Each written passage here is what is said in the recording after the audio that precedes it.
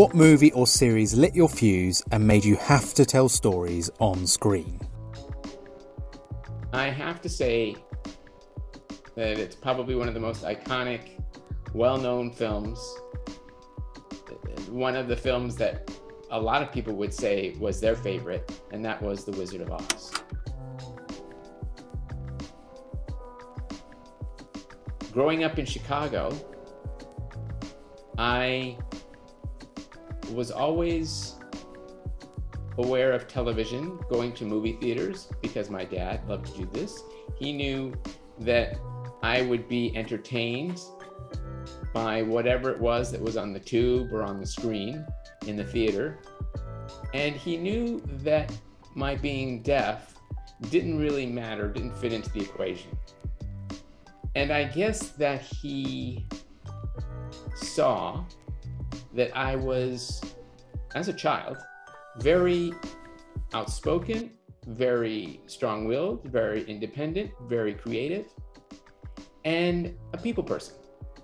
And using that, he knew that in me, I had a drive to set my sight on things that I wanted to do, that I wanted to feel, that I wanted to taste.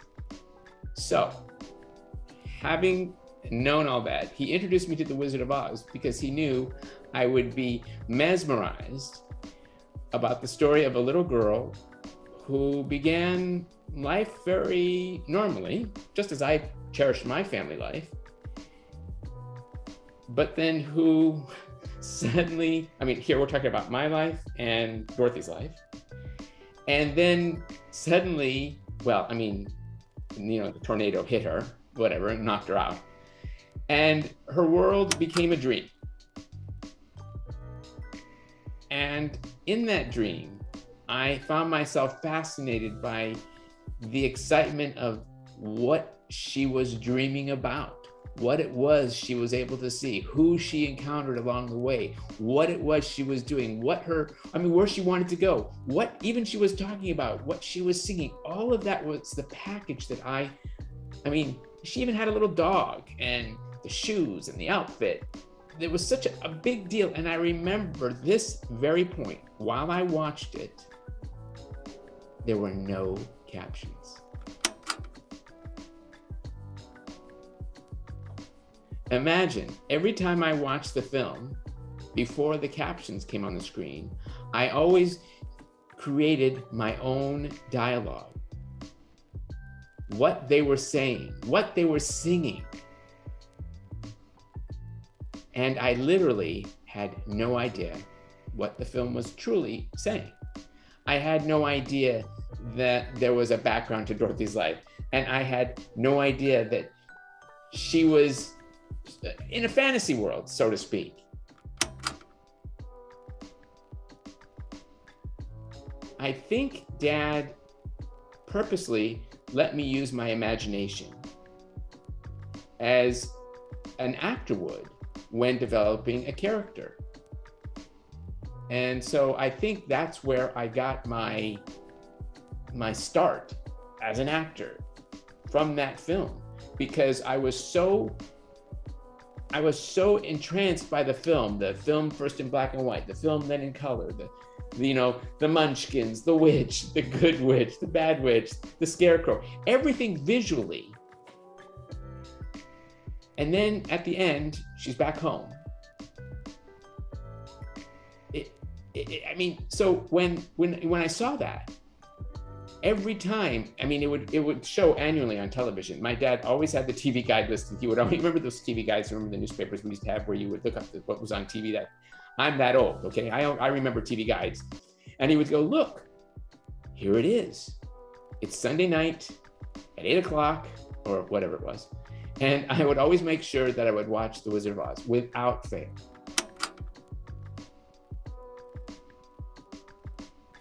It was the first play that I ever did at 8 years old. I guess because, I mean, they were looking for an 8-year-old to play this role, to play the role of Dorothy. And I was the one who took that ambition. When I saw they were putting together a production, I said, hey, I know that movie. I want to be Dorothy. regardless of whether I didn't know what the real story was or even the lines itself. But the imagination that was on display on the screen really captivated me, helped me open up myself and to create what could be. On your way up, what movie or series did you watch that was so good it made you question if you could ever rise to that level? You know, in all honesty, growing up, probably not the story or the show, but really specifically, I have to say, was when I watched Happy Days.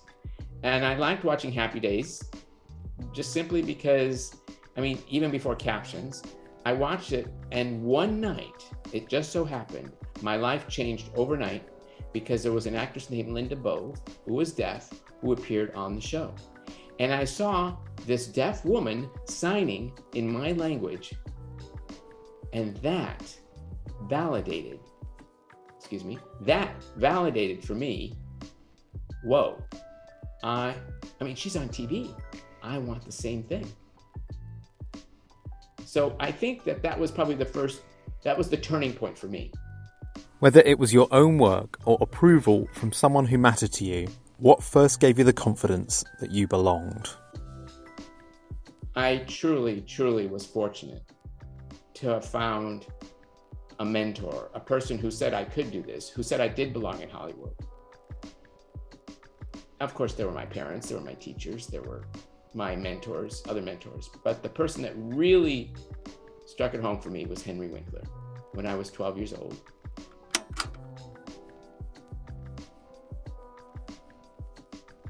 And we became friends. When I would write, he would write back all throughout. And he was the one who said I could do whatever I wanted to do despite what people said. Don't let anyone tell you otherwise. And I always kept that in the back of my mind, his words of inspiration. He is a huge part of my journey up to the point when I won the Oscar. And when I won the Oscar, there were comments to the effect that, particularly by critics, one said that my win was the result of a pity vote, and I was a deaf actor in a deaf role, so how is that considered acting, even the best acting? And I realized, okay, I need to approach Henry this time in person, and I need that reinforcement from him to say to me to not give up, to shoulder on, because I was so new to Hollywood. I was so naive. So who better to talk to than Henry?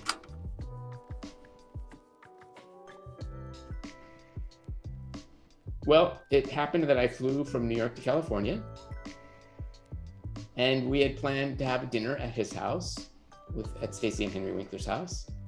When he opened the door, I rang the bell. All I could do was hold out my Oscar. I was so shy. I just held up my Oscar like this, sort of to show off. And they had the biggest smiles. They were so very proud. They couldn't have been more proud. And then I saw Henry's expression change, and I knew that he knew why I was there. They sort of brought it down to a real level. And Henry said, you know what, Marlee? You did listen to my advice. You persevered. You didn't give up. But I know what you're thinking. I know what you're feeling. And I know that you're feeling a little out of sorts because of what a certain group of people said about you.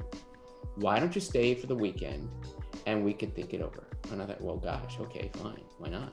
I mean, And 2 years later, Stacy Winkler was telling me to clean my room because I was the person who never left. I was the guest who never left. But in those 2 years, while I was at the Winkler home with Henry and his family, I found myself in the most unbelievable time of my life where I got so much validation, so much advice, so many opportunities to discuss, to define, to listen to his experiences and then see them through my experiences, telling me that this is bigger than I could ever realize, but it was up to me to decide my fate, to take action if I want to keep going in Hollywood. What was the biggest obstacle you overcame that allowed you to turn the projects that influenced you into your own language?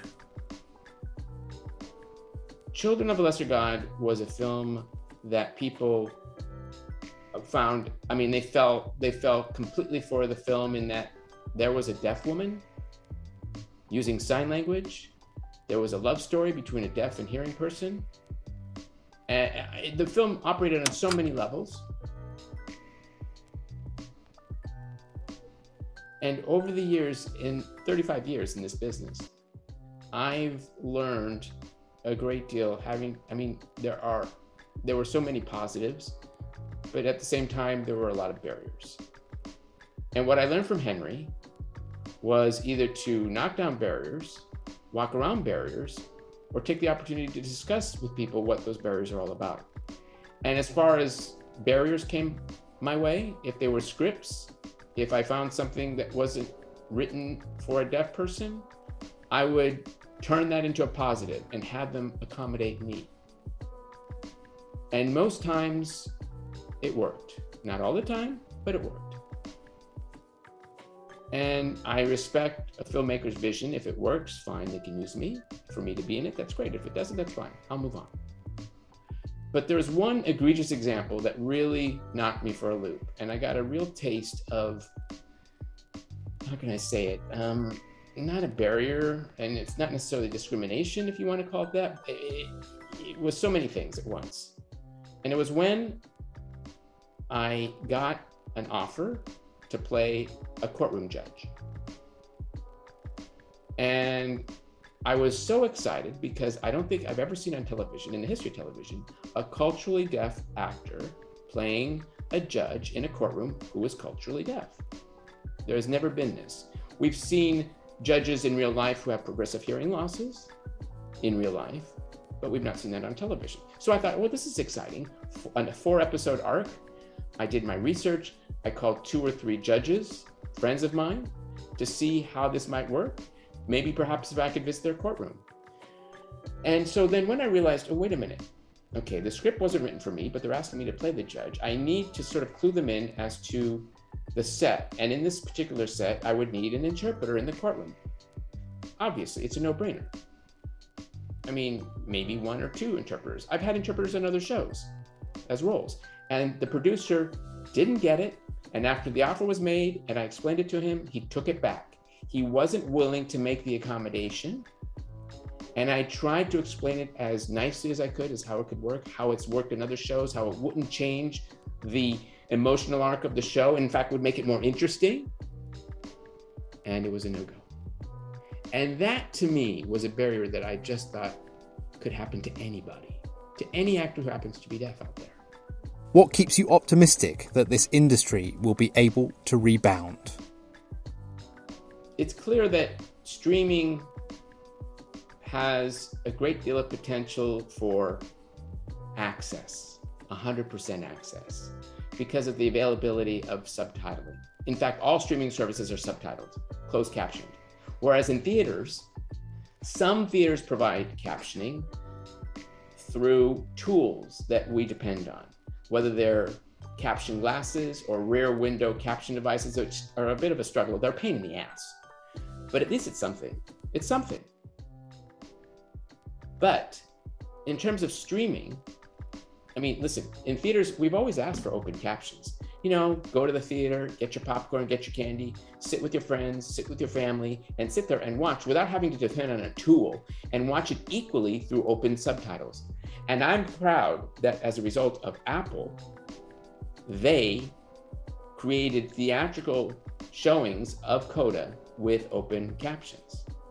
It's the first time a studio in the history of the film business has provided open captions for film in American Sign Language, and I hope that they will follow suit. Others will follow suit. It's you could do it in theaters, And most theaters have the capacity. I mean, what do they have? These multiplexes, 6, 12, 14 different theaters in their complexes.